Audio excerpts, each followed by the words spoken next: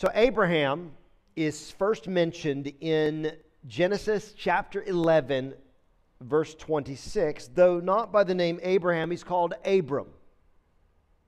Genesis 11:26 reads, "When Terah had lived 70 years, he fathered Abram, Nahor, and Haran." The Lord gives Abram the name Abraham in Genesis 17, verse 5. Now, I'll refer to him by both names this morning, probably more as Abraham than Abram, but we're talking about the same person here. So let's read a little bit, because we find the story of Abraham beginning at the end of Genesis 11 through Genesis 25. All right, so let's start in Genesis 12. All right, so I told you we're going to be in Genesis, so let's pick up in Genesis 12, beginning with the first verse. It says, "Now the Lord said to Abram, 'Go from your country and your kindred and your father's house to the land that I will show you. And I will make of you a great nation, and I will bless you and make your name great, so that you will be a blessing. I will bless those who bless you, and him who dishonors you I will curse, and in you all the families of the earth shall be blessed.' So Abram went as the Lord had told him, and Lot went with him. Abram was 75 years old when he departed from Haran. And Abram took Sarai his wife, and Lot his brother's son, and all their possessions that they had gathered, and the people that they had acquired in Haran. And they set out to go to the land of Canaan. When they came to the land of Canaan, Abram passed through the land to the place at Shechem, to the oak of Moreh. At that time the Canaanites were in the land. Then the Lord appeared to Abram and said, 'To your offspring I will give this land.' So he built there an altar to the Lord who had appeared to him." So notice the Lord tells Abram to leave his country, leave his homeland, leave his family, his father's house, and go to the land that the Lord is going to show him. And notice at verse 4, Abram did what the Lord told him to do. And when Abram is in the land of Canaan, the Lord promised him, "To your offspring I will give this land." So here we see the Lord commands and Abraham obeys. The writer of Hebrews cites Abraham as an illustration of faith. If you recall, we've mentioned the fact that Hebrews 11 gives us these illustrations of faith. What does faith look like? Well, here the writer of Hebrews cites Abraham as an illustration of faith. Notice Hebrews chapter 11, verse 8. It declares, "By faith Abraham obeyed when he was called to go out to a place that he was to receive as an inheritance. And he went out not knowing where he was going." Abraham was a man of faith. And you see in Genesis 12, when God tells Abram to go to a particular place, Abram obeys. And the writer of Hebrews cites Abraham as an example of faith. And in fact, Galatians chapter 3, verse 9 refers to Abraham as the man of faith. Now, if we go back to Genesis chapter 15, we're told explicitly that Abram believed the Lord. So you were in Genesis 12, so I want you to now go to Genesis 15. Again, starting with the first verse, it says, "After these things, the word of the Lord came to Abram in a vision. 'Fear not, Abram, I am your shield. Your reward shall be very great.' But Abram said, 'O Lord God, what will you give me? For I continue childless, and the heir of my house is Eliezer of Damascus.' And Abram said, 'Behold, you have given me no offspring, and a member of my household will be my heir.' And behold, the word of the Lord came to him, 'This man shall not be your heir, your very own son shall be your heir.' And he brought him outside and said, 'Look toward heaven and number the stars, if you are able to number them.' Then he said to him, 'So shall your offspring be.' And he believed the Lord, and he counted it to him as righteousness." So Abram believed what the Lord told him. The Lord takes him outside and has him look at the night sky, and he tells him that his descendants, or his offspring, shall be numerous. Now, Genesis chapter 15, verse 6 is referred to in the New Testament. Paul refers to this text in Romans chapter 4 and in Galatians chapter 3. James refers to it in James chapter 2. Now, let's be clear. Abraham was counted as righteous not because of his works, not because he had merited it or earned it, but rather because of his faith in the Lord. Romans chapter 3, verse 22 refers to the righteousness of God through faith in Jesus Christ for all who believe. Romans chapter 4, verse 5 says, to the one who does not work, but believes in him who justifies the ungodly, his faith is counted as righteousness. So when we think about Abraham, Abraham's faith is seen remarkably in his offering of his son Isaac to the Lord. Now, we'll get to that in a couple of weeks. We're not going to talk about that today. But in offering his son Isaac as a sacrifice to the Lord, Abraham's faith is seen very clearly. Now, righteousness, as we talked about last week, is not earned. It's not deserved. Righteousness is a gift. We can say the exact same thing about our salvation. Our salvation is not earned. It is not deserved. It is a gift. The second half of Romans 6:23 declares the free gift of God is eternal life in Christ Jesus our Lord. So we see clearly from Genesis chapter 12, Genesis chapter 15, and right here, Hebrews 11, or verse 8, Abraham was a man of faith, but we also understand Abraham was a man of obedience. Abraham's faith resulted in his obedience. Notice here in Hebrews 11, verse 8, it mentions Abraham's faith and his obedience. Faith results in obedience. Faith is revealed through actions in my life, in your life. Now, we talk about our 4 G's: gather, group, give, and go. And that 4th G refers to our daily lives. We go as everyday followers of Jesus. We are to go in obedience as everyday followers of Jesus. So for us who gather here on Sundays, who are a part of a group in the life of our church, who give of our finances, who give through serving, those of us who are followers of Jesus, walking with Jesus, as we go in our everyday lives in obedience, what we understand is that faith and obedience are necessarily a part of following Jesus daily. To follow Jesus daily, to walk with Jesus daily, necessarily includes faith and obedience. Trust in the Lord, faithfulness to the Lord. Our faith in the Lord will result in our obedience to the Lord. Now, Jesus emphasizes the importance of obedience when he asks the question, Luke chapter 6, verse 46, "Why do you call me Lord, Lord, and not do what I tell you?" That's the question that Jesus poses. Why do you call me Lord, Lord, and not do what I tell you? Well, Jesus then goes on to give the following illustration in Luke chapter 6. He says, "Everyone who comes to me and hears my words and does them, I will show you what he is like. He is like a man building a house, who dug deep and laid the foundation on the rock. And when a flood arose, the stream broke against that house and could not shake it, because it had been well built. But the one who hears and does not do them is like a man who built a house on the ground without a foundation. And the stream broke against it. Immediately it fell, and the ruin of that house was great."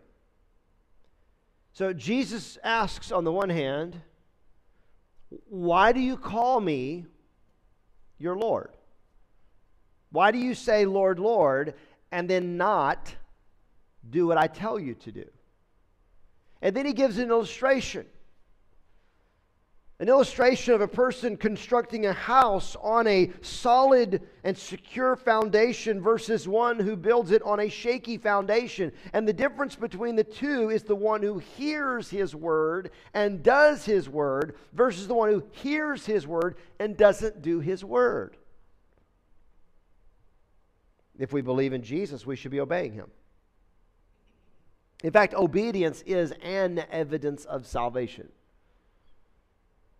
Now, just because you do the right things, just because you come to church on Sunday, just because you give financially to support the mission of the church, just because you show up to help out in children's ministry, just because you open your house for a small group, right? Those are not the things that get you in. Like, those are not the things that bring about or cause your salvation. Now, all of those things could be a product of salvation and ought to be a product of salvation. Now, that may not be true of every single one of us, that all of those things, I mean, you don't have to host a small group in your home in order to be saved, right? That's not a necessary product of salvation. But obedience is a necessary product of salvation. If I'm truly saved, if you're truly saved, if I'm truly a child of God, if you're truly a child of God, obedience is a necessary product of God's saving work in our lives. Because the God who justifies us is the God who sanctifies us.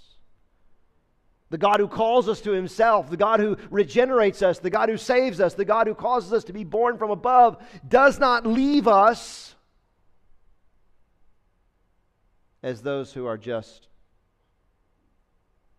saved.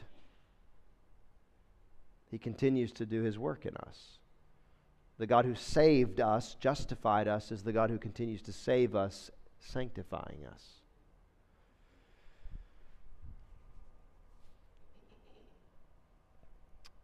I shared with you last week that when someone comes in for a membership appointment, I'll walk through a method of sharing the gospel that I learned, 3 circles.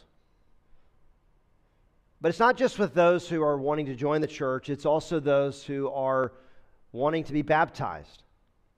In fact, this past week I had a baptism appointment with one of the kids in our children's ministry, and as I walk through the 3 circles, I'm sharing the gospel. Right? It's not just that we want members of our church to understand the gospel and to be believers, right? We believe in what's called regenerate church membership. I know that sounds fancy, but what we're talking about is the membership of First NSB needs to consist of people who are truly and genuinely saved. The membership of First NSB needs to consist of people who have put their faith and trust in a crucified and risen Savior, have repented of their sin and put their trust in Christ. And so the baptism, the membership appointment is an opportunity to share the gospel, make sure they understand the gospel. Well, the same thing, before someone is baptized, before we immerse them in water, we want to make sure they understand the gospel. Because immersing someone in a body of water is not what brings them new spiritual life. They get wet, and it is a beautiful symbol, a beautiful picture of what has already happened if, in fact, they are saved. But being immersed in a body of water is not a saving event. Repenting of sin and putting personal trust in Christ is what brings about salvation. And so as I walk through the 3 circles, we talk about God's design. God saw everything that He had made, and behold, it was very good. God created the world just the way He wanted it to be. But the problem is that every last one of us have departed. We've moved away from God's design. We've rebelled against God's will. And it leads us to a place of spiritual brokenness. And no matter how hard we may try, we can't fix the fact that we're spiritually broken. But the good news is God loves us. He gave His Son Jesus for us. Jesus came to this earth, lived a perfect life, never did one thing wrong. He died on a cross for my sin, for your sin. He was buried on the third day. The God of heaven raised him from the dead. Now, knowing that information isn't enough, we've got to respond. How do we respond? Repent and believe.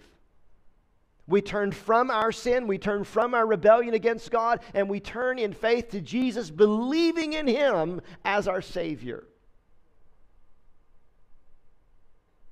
But that's not where it ends.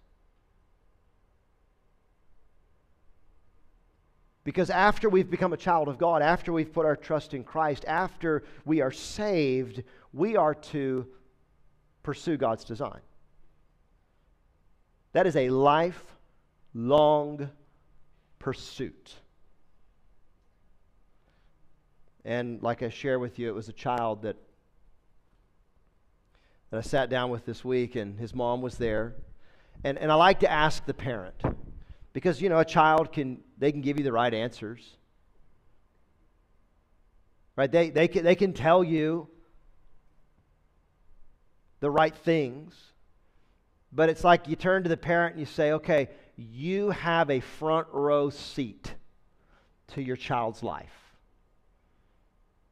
Do you think your child's ready? Do you think your child understands this? Do you see evidence of salvation in their life? Because, church, if we're saved, there ought to be evidence of salvation in our life. So you look at the example of Abraham, and you look at Genesis chapter 15, verse 6. It says, Abram believed the Lord, and it was credited to him as righteousness. Well, here God has told him to go out and look at the night sky. God has told him that his descendants are going to be numerous. He's going to have offspring as numerous. Elsewhere he talks about as numerous as the sand on the seashore. Now, how much sand is on the seashore? I don't have a clue. God does. Abram believed the Lord. How do we know he believed the Lord? Well, the Scripture tells us he believed the Lord, but it wasn't just that the Scripture declared that he believed the Lord in Genesis chapter 15, verse 6. It wasn't just that the Scripture tells us he obeyed the Lord in Genesis chapter 12, verse 4. Look at his actions. We'll talk about this in a couple of weeks, but when God told Abraham to do one of the most difficult things that a parent could be asked to do, when God tells Abraham to take his only son Isaac and to sacrifice him to the Lord, what does Abraham do? He does it. Now, by the grace of God, God spared Isaac. But Abraham was obedient.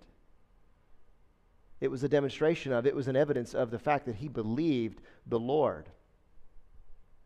You don't see Abraham rationalizing with God and saying, God, this doesn't make any sense whatsoever. You're telling me that this son of mine is the one through whom there's going to be this great nation. There's going to be all of these people. And I'm old and my wife is old. And now you're telling me to go sacrifice him? This makes no sense.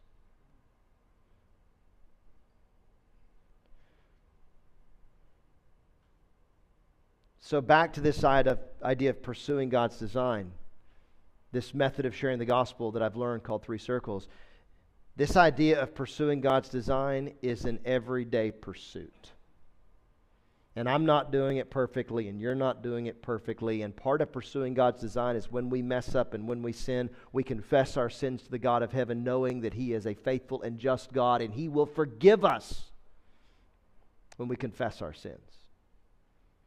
And we continue to gather as a church family, and we continue to be a part of groups in our church, and we continue to serve, and we continue to financially invest in the mission, and we continue to go in obedience as everyday followers of Jesus, because that is part of pursuing God's design and living the way that God would have us to live our lives.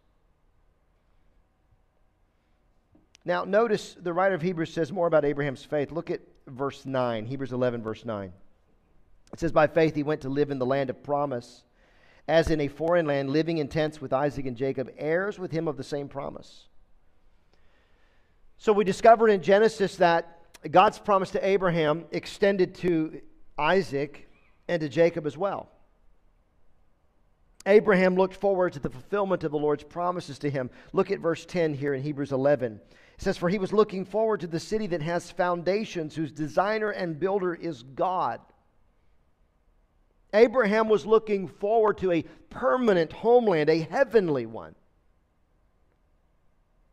Now notice the writer of Hebrews turns his attention to Abraham's wife Sarah. Look at verse 11.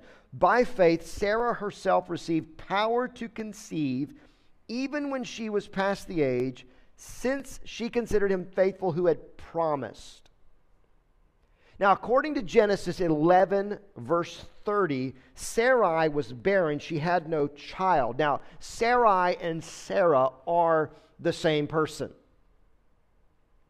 So, if your Bible hopefully is still open, Genesis chapter 17, beginning with verse 15. And God said to Abraham, as for Sarai, your wife, you shall not call her name Sarai, but Sarah shall be her name. I will bless her, and moreover I will give you a son by her. I will bless her, and she shall become nations. Kings of peoples shall come from her. Then Abraham fell on his face and laughed and said to himself, shall a child be born to a man who is 100 years old? Shall Sarah, who is 90 years old, bear a child? And Abraham said to God, oh, that Ishmael might live before you. God said, no, but Sarah your wife shall bear you a son, and you shall call his name Isaac. I will establish my covenant with him as an everlasting covenant for his offspring after him. And then if you jump to Genesis chapter 18, beginning with verse 10, it says, the Lord said, I will surely return to you about this time next year, and Sarah your wife shall have a son. And Sarah was listening at the tent door behind him. Now Abraham and Sarah were old, advanced in years. The way of women had ceased to be with Sarah, so Sarah laughed to herself, saying, after I am worn out, and my Lord is old, shall I have pleasure? The Lord said to Abraham, why did Sarah laugh and say, shall I indeed bear a child now that I am old? Is anything too hard for the Lord? At the appointed time I will return to you about this time next year, and Sarah shall have a son. So here you see Genesis 17, Genesis 18, God promised a son to Abraham and Sarah, and God kept his promise. Now, it doesn't appear to me that the Genesis narrative or the story as told in the book of Genesis about Sarah, it doesn't appear to me that it highlights faith on the part of Sarah. But notice the writer of Hebrews refers to her as an example of faith. By faith, look at Hebrews 11, verse 11. By faith, Sarah herself received power to conceive, even when she was past the age, since she considered him faithful who had promised. So Sarah is here cited as an example of faith. She considered him faithful who had promised. And then Hebrews 11, verse 12, therefore from one man, and him as good as dead, were born descendants, as many as the stars of heaven, and as many as the innumerable grains of sand by the seashore. So the Lord promised Abraham that he would have many descendants, and he did. Now, Abraham and Sarah are not perfect examples of faith. In fact, we just saw in Genesis 17, Abraham laughed at the prospect of having a child when he was 100 and his wife was 90. We saw in Genesis chapter 18 that Sarah laughed, right? And as you see other things about them in Genesis, you discover they're not perfect examples of faith. But they are examples of faith. They are examples of faith. Consider King David. 1 Kings chapter 15 verse 5 says this about King David. David did what was right in the eyes of the Lord and did not turn aside from anything that he commanded him all the days of his life. Now, there's not a period, there's a comma. So I'll start again at the beginning of 1 Kings 15, verse 5. It says, David did what was right in the eyes of the Lord and did not turn aside from anything that he commanded him all the days of his life, comma, except in the matter of Uriah the Hittite. The matter of Uriah the Hittite was no small thing. If you want to read about it, go to 2 Samuel chapter 11. And yet, the character of David's life can be described positively. He did what was right in the eyes of the Lord. David wasn't perfect. When you read about David's sin with Bathsheba, and you read about David's attempt to cover up what has happened by essentially arranging for the death of her husband Uriah, you look at that and you say, that is terrible. It's despicable. David wasn't perfect. But 1 Kings chapter 15 verse 5 says he did what was right in the eyes of the Lord. The author does note his failing in the matter of Uriah the Hittite. But the character of David's life can be described positively. David wasn't perfect. Abraham and Sarah are not perfect. You and I, we're not perfect.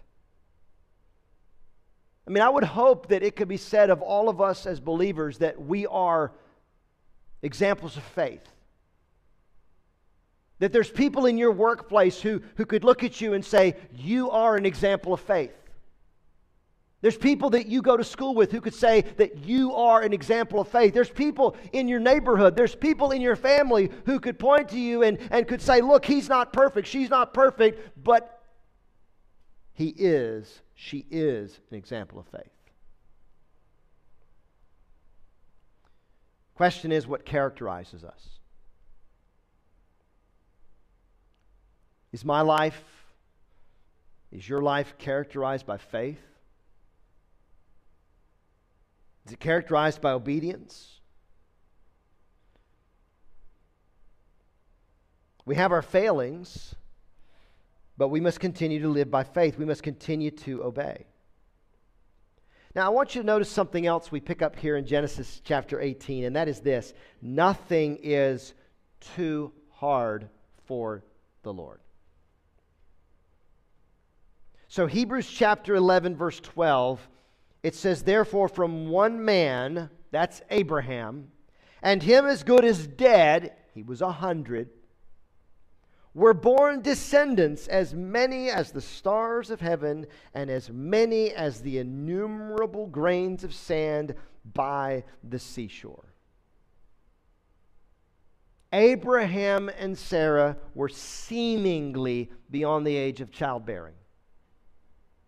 When God told them what was going to happen, they both laughed.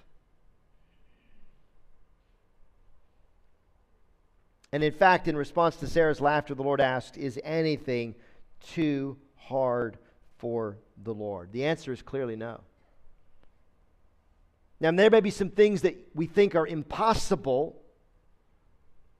Like you may think that whatever you're dealing with right now cannot be fixed.